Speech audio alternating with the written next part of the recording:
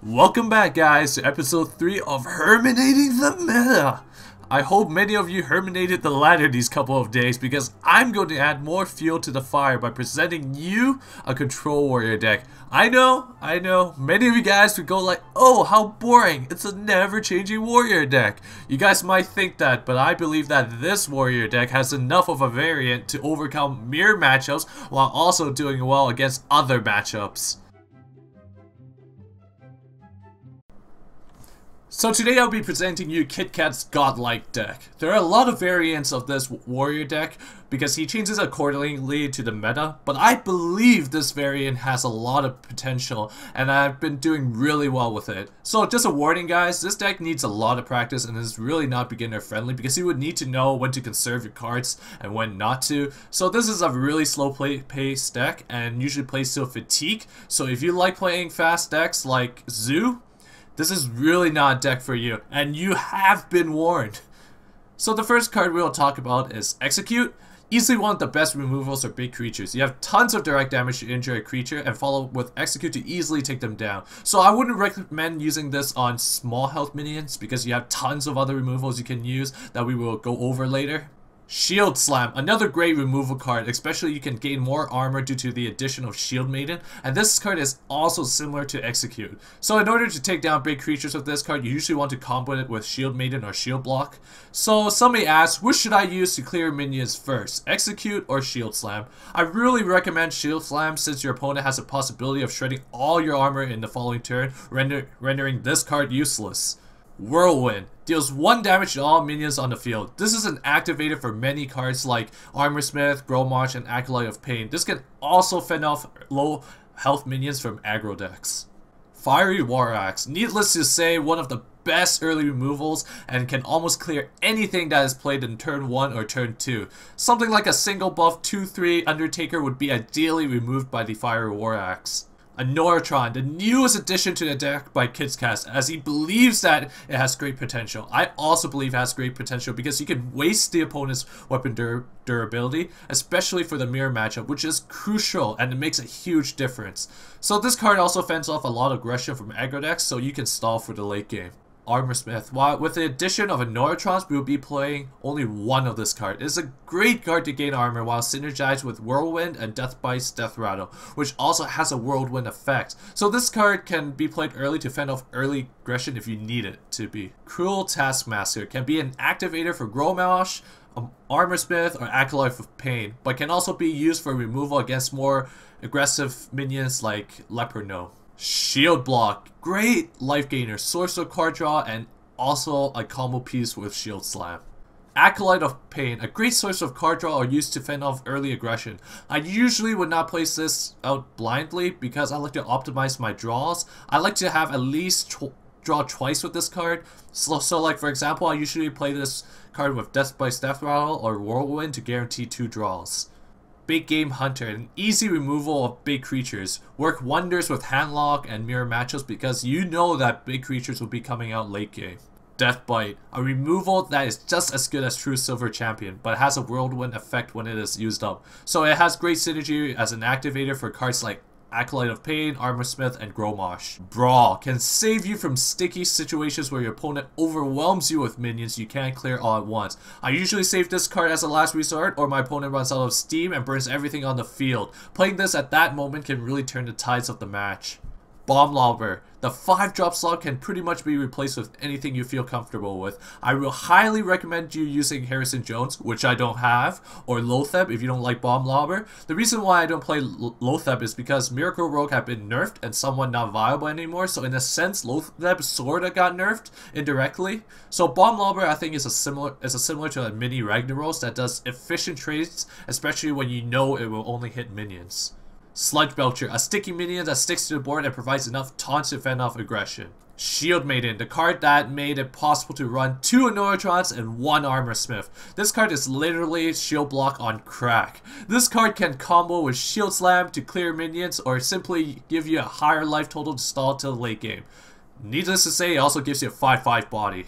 The Black Knight. A lot of people are starting to run Anoratron and Sludge Belcher. So basically, if you don't want to run your Alexstrasza or your Grommash to an Anoratron with a Divine Shield, cause that 1-2 lives. I suggest running the Black Knight to kick that ass out of the board. Baron Geddon, a totem killer and to easily kill off low health aggressive creatures that aggro decks usually have, while also giving a 7/5 body. Dr. Boob, a must-have for any deck now, since this card is literally a 7-drop for 9/9, and gives you 2 bombs that can potentially remove minions or strike the opponent for lethal. Too much value not to have. Grommash, the core and the finisher of the deck. I usually play this with an activator like Taskmaster, Whirlwind, or Deathspice Death Rattle. This all depends on the situation though, because you can also use this for desperate removal. Ragnaros, a card that gives an immense amount of pressure to your opponent. It does efficient damage to the face and potentially remove any minion it hits. The only downfall is the RNG, but most of the time it is worth it. Lastly, Alexstrasza. You can heal yourself to 15 health with this card or set up for lethal. Something like playing Grommash after this card while having any weapon equipped is an example of setting up for lethal. Let's see what the God of Warriors KitKatz's has gifted us and see what this deck is made of. Alright, we're gonna do our first match against a Hunter. So we want to mulligan something like a Fiery War Axe. Definitely we do not want to keep Execute because as we said before we want to use this till late game. Probably gonna use against the Sylvanas. Brawl we might keep, but I don't think we're gonna keep this. We want a lower curve. What we want is Fiery War Axe and Deathbite. This is ideal. This kind of mulligan is ideal. Has a low curve and has that direct removal. Like Death Bite and Shield Slam. Perfectly what we want. I would coin this in. It wouldn't be wrong to start playing your cards, like to... Okay, he just owled my Anoratron, which is not that good, because I lost my Divine Shield. Loses the whole purpose for Anoratron. Little does he know, I have another one. I would want to kill the owl first rather than the clockwork gnome, is because I don't want him to use a spare part directly. He might be able to clear this with like, I don't know, like a spare part or use it efficiently. So let's not let him use a spare part right away. It might screw me over. Okay.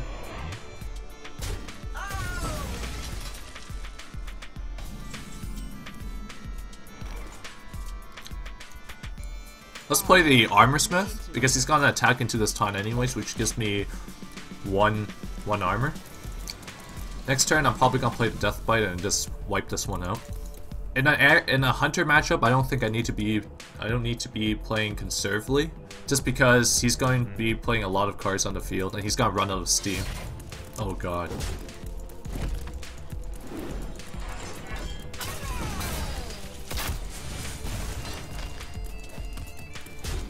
I don't really want to take 5 damage to the face, because that would be really bad for me later on.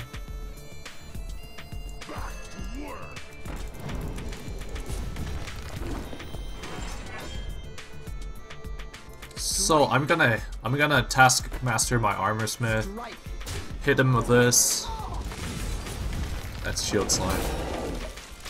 Just because I don't want to take 5 damage to the face, because that 5 damage is huge. It does exactly what the Hunter needs to take me down. And then next turn I can play Select Belcher. Mind if I roll need? What is that? Oh, it's just a taunt.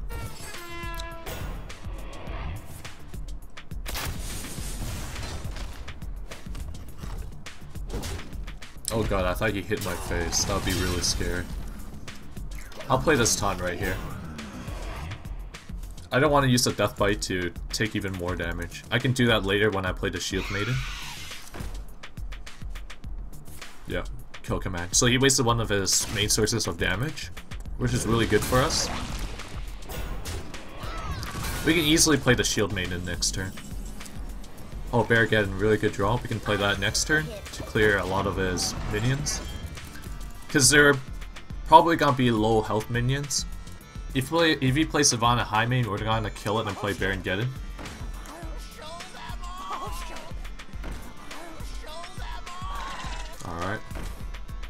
Alright. So this board is really ideal for us. We can just hit the spider and just play Baron to clear his whole board. Oh, especially when we got like more armor too, my god. Guess let's wipe his whole board.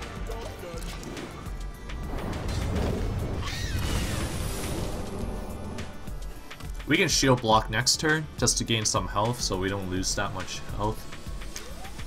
I mean, gain some armor so we don't lose that much health. So here's a Savannah Jaime. This is really good because we have Alexstrasza now, so I'm not scared to lose below 15 health. This is probably going to be a freezing trap, but I want to damage this somehow so I can use execute. Oh, it's not. That's crazy. Oh, so this is a explosive trap, which is which is really good for me. Let's test it out first.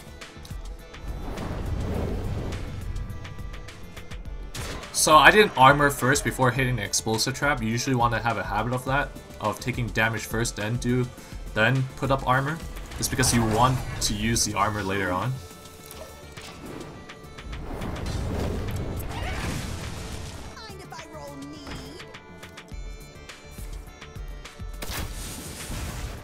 He's trying to fish out for damage now. Yeah, he'll definitely kill that. There's no reason not to. I can clearly hit this and just play out the straws. Maybe I should have healed myself for 15 for that 1 damage. Maybe that would make a difference if he would kill me or not, but it depends. But I have shield block, so I shouldn't be worried. At least I don't think I should be worried.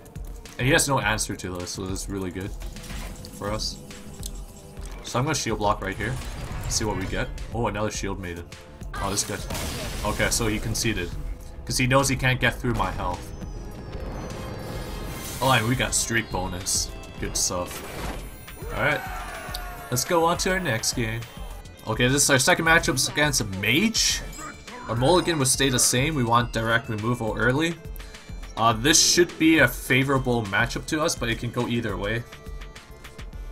It depends who gets more control on the board early. I definitely did not want to execute. It's not really what I wanted. Oh, he's playing an aggro variant too. I definitely needed a fiery war axe. Well, I have to pass this turn. Yep. Yep.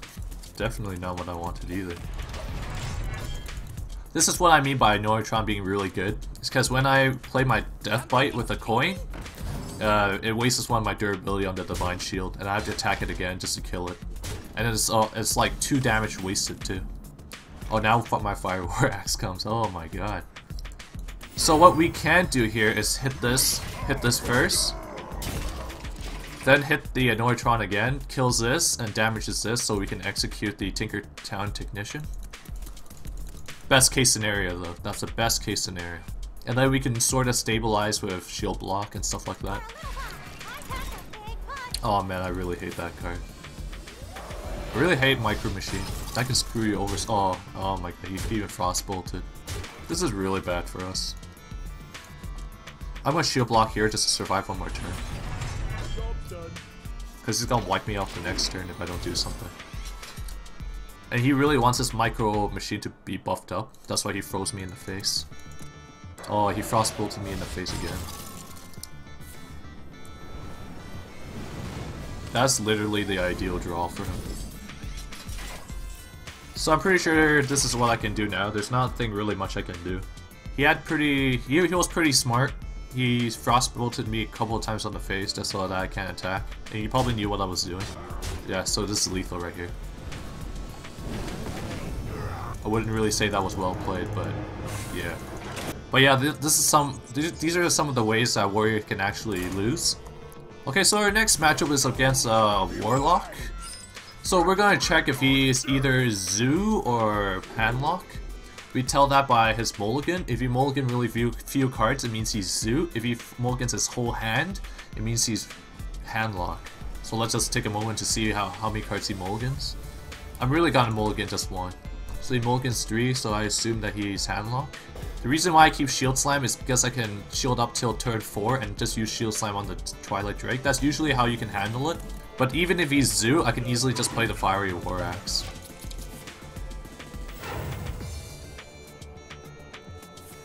Yep, so he's handlock. But the interesting thing is he coined to tap, which is really weird to me. Oh, maybe he has a lot of Molten Golems. Or Molten Giants, that's why. But I still don't think coining in to tap is that good. Okay, he played something really early. Oh, he's probably gonna Owl and Silence. Gonna Owl the Watcher. Yup. Wow, man. Give me a break. I'm gonna Shield Block and Shield Slam this. He's not gonna be playing as high health Twilight Drake anytime since he played 2 cards already. So I'm not really scared of it. I can easily use a Death Bite and finish it off later on. Because I also have a Sludge Belcher. He's gonna hit into it eventually with his Twilight Drake. Yeah, it's only 7 health, so it's actually not that bad.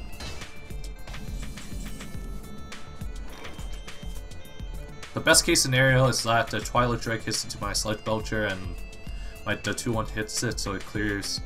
So it injures the Twilight Drake and I can finish off with Death Bite. That's the best case scenario for me. But of course, it doesn't always go that way. We can only predict that much. He's probably thinking of another way to destroy this. This turn 5 he can... Oh, Argus. Okay, that's pretty bad for us.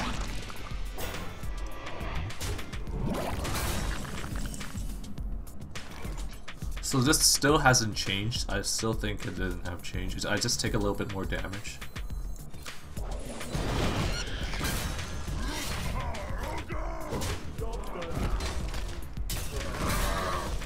So we're still pretty healthy right now, and he's pretty healthy as well, so we don't need to be worried about Molten Giant for now. We can still stall the game and until I gain a lot of cards to deal with the Giants. That's really nice. So we're in range of Siphon Soul. I don't think I'll be playing Dr. Boom, but it's also good to play Dr. Boom, just to make him waste Siphon Soul. But I wouldn't be able to armor up. And I value armoring up really quite a bit. We'll play Dr. Boom this turn. I'm probably playing into Siphon Soul. No, I'm playing to Hellfire, that's interesting.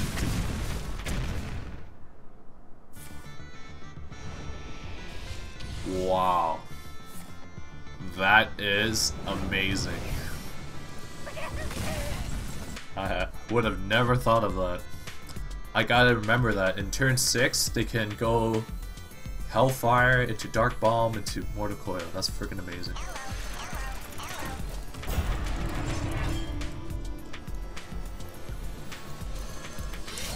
I'll play my Fiery War Axe so I have enough mana to play other things next turn, like Alexstrasza for example. Okay, we have an answer for that. We have Big Game Hunter.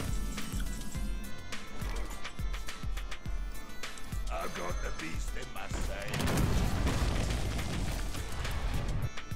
So if I hit him, his Molten Giants would be worth 5. If he taps, it would be worth 3 each.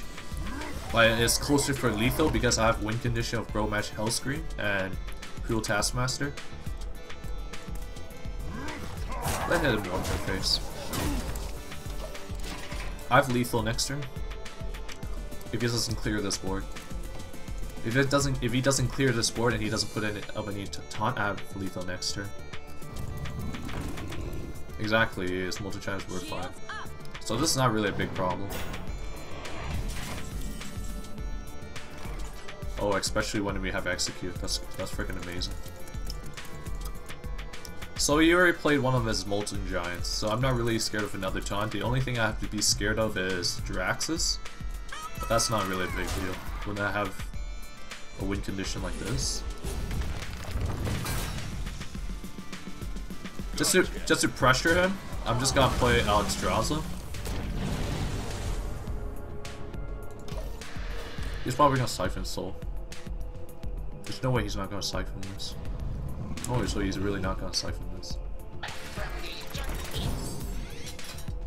Okay, so I have lethal, I think. Yes, I do have lethal.